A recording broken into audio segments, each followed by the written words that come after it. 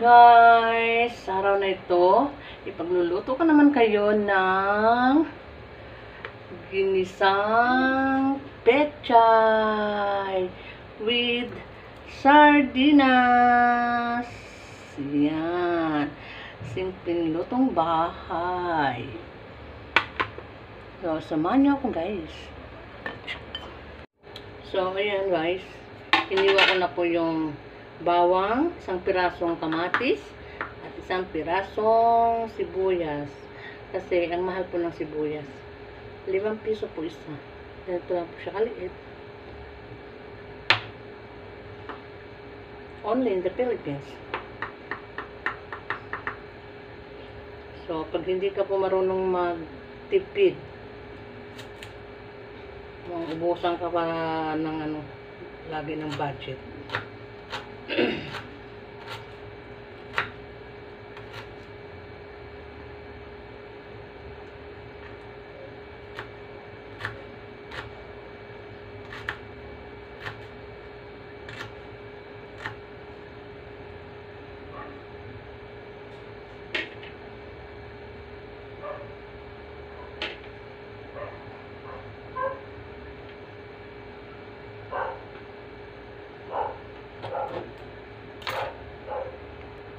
So, ngayon, susunod natin hiwain guys ay yung petchay.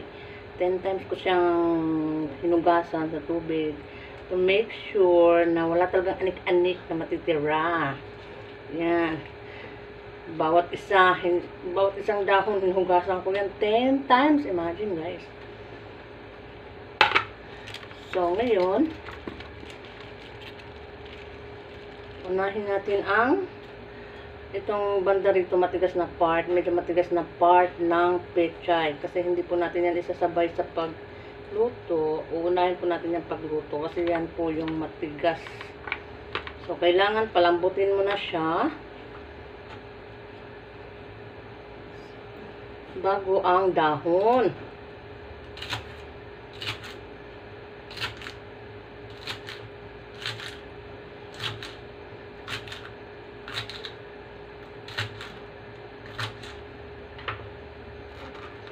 So, bukod natin siya.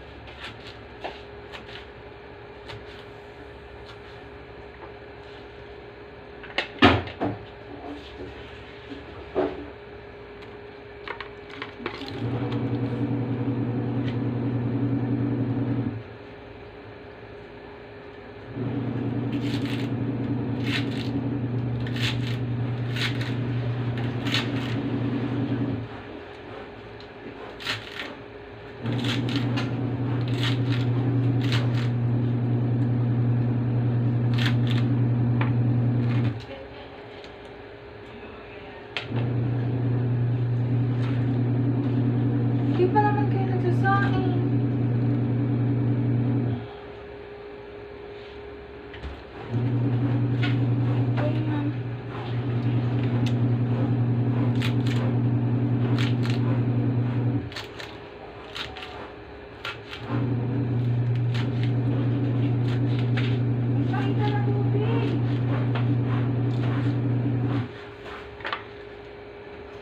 So, yan, I'm almost done from cutting the petchay.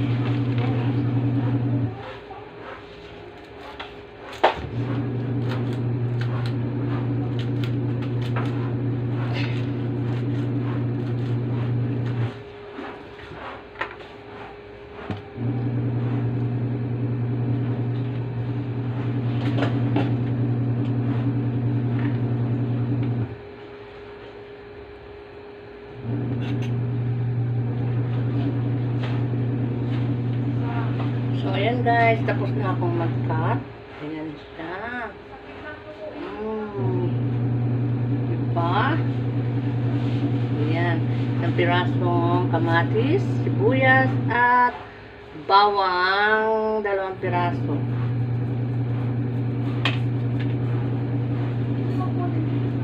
So, bubuksan ko na yung sardinas. Ayan. Yung pambansang ulam ng Pilipinas. Sardinas!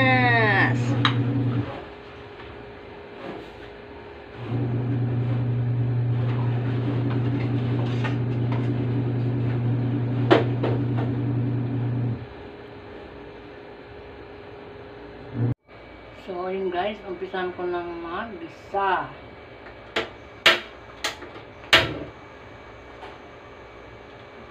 At syempre, painitin muna natin ang kawali.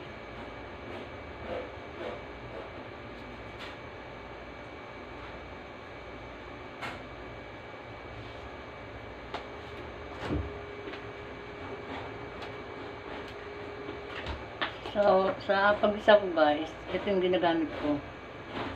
Star margarine.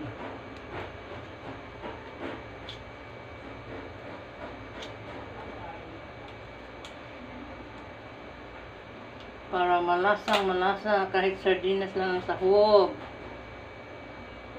Dito guys.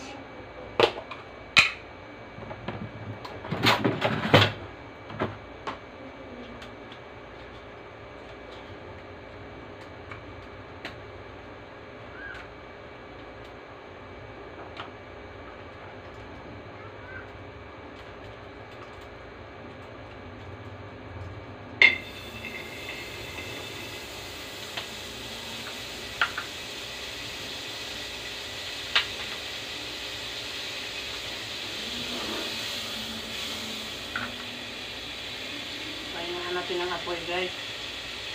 Parang umuusok guys eh.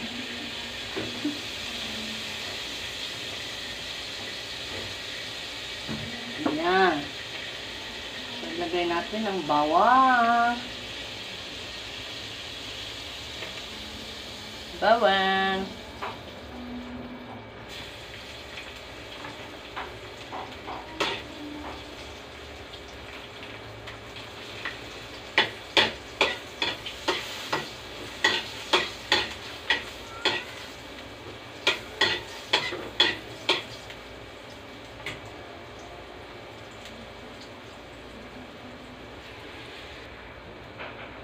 So, next, ang sibuyas.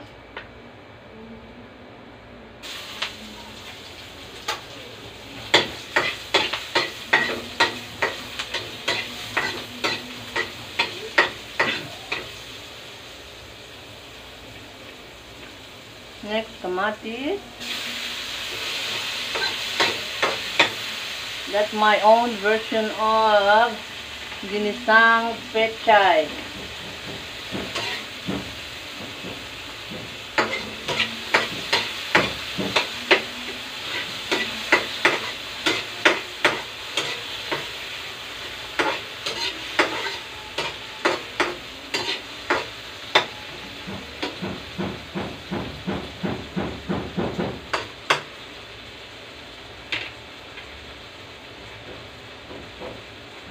So, next is the pambansang ulam ng Pilipinas ay sardinas.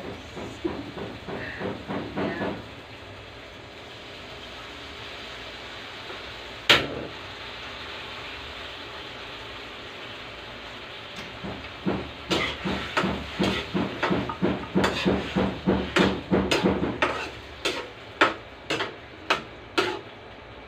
Ayan, nagisa na po ang sardinas.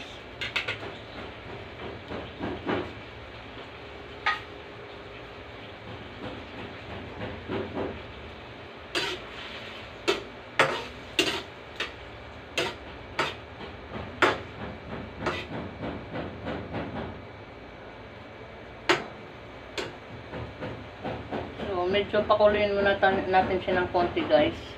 Ayan.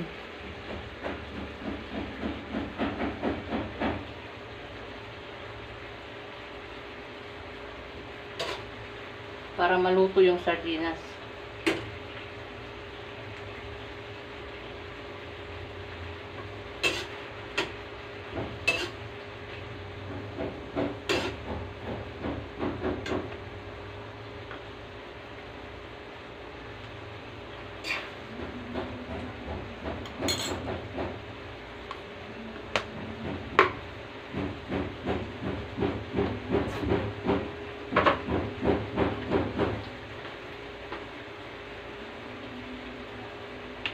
So, next natin guys, yung itong medyo matigas na part ng petchay.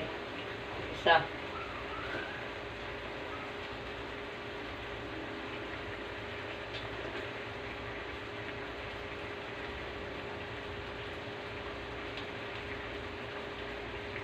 Yan.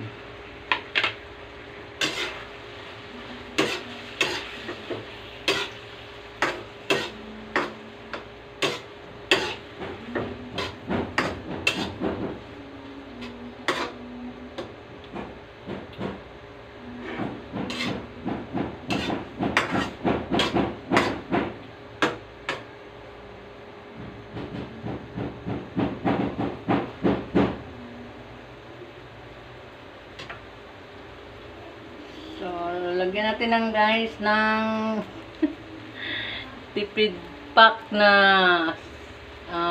pamintang durog.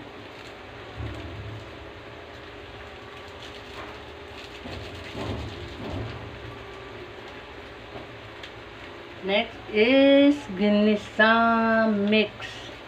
Yan, mali yung pagkat ko eh. Yan, ginisang mix.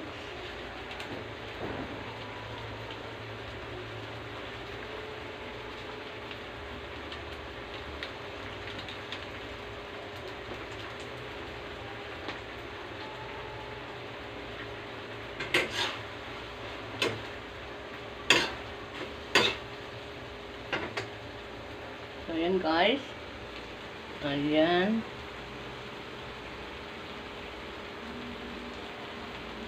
Kumukulo-kulo na siya.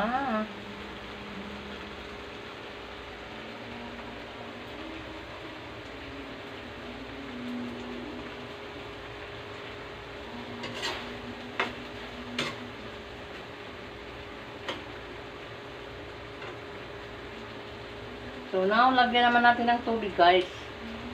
Para sa sabaw. Sa mga nagpapedede dyan. Yan ang masarap na sabaw.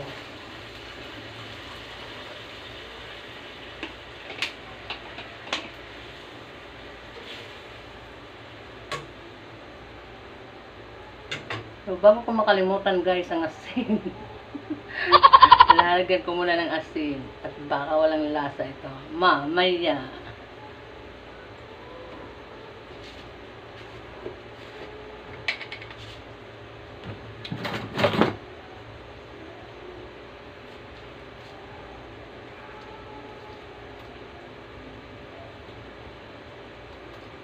So, ayun guys. Mataas ang panimpla ko sa asin.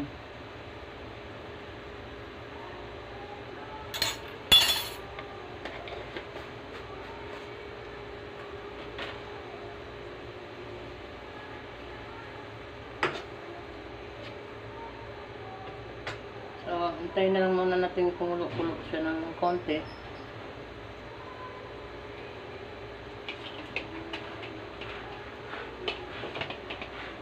A few moments later. So, ayan guys. Kumukulo na siya guys. Medyo malambot na siya. So, susunod ko naman yung dahon.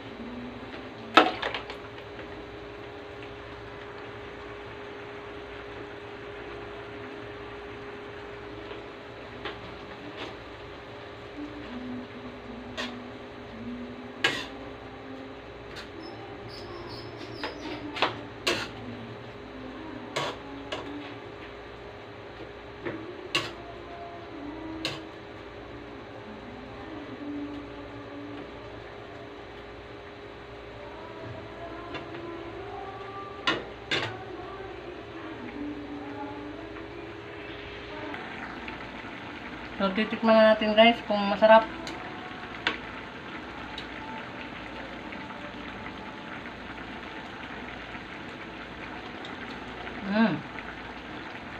Kulang sa asin guys.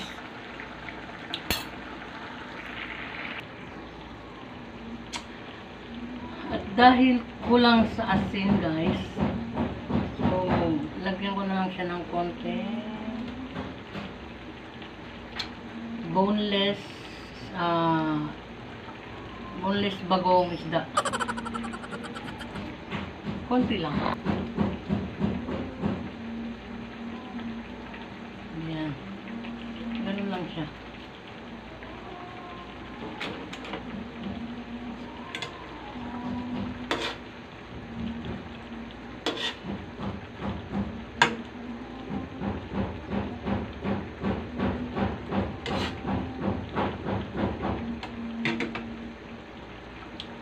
So, tikman natin ulit, guys.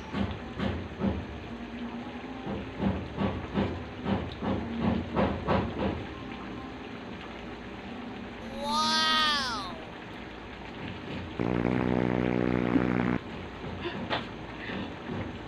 Pwede na. Pwede na pagtyagaan, guys.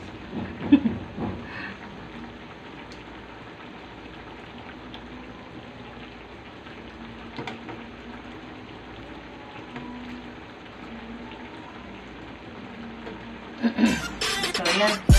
Ito na, guys. So, dyan po nagtatapos ang ating pagbibisa ng petchay with sardenas. Don't forget to subscribe. Bobby's Vlog. Hit the notification bell. Click like and share if you want. So, please, guys, subscribe my channel. Thanks for watching.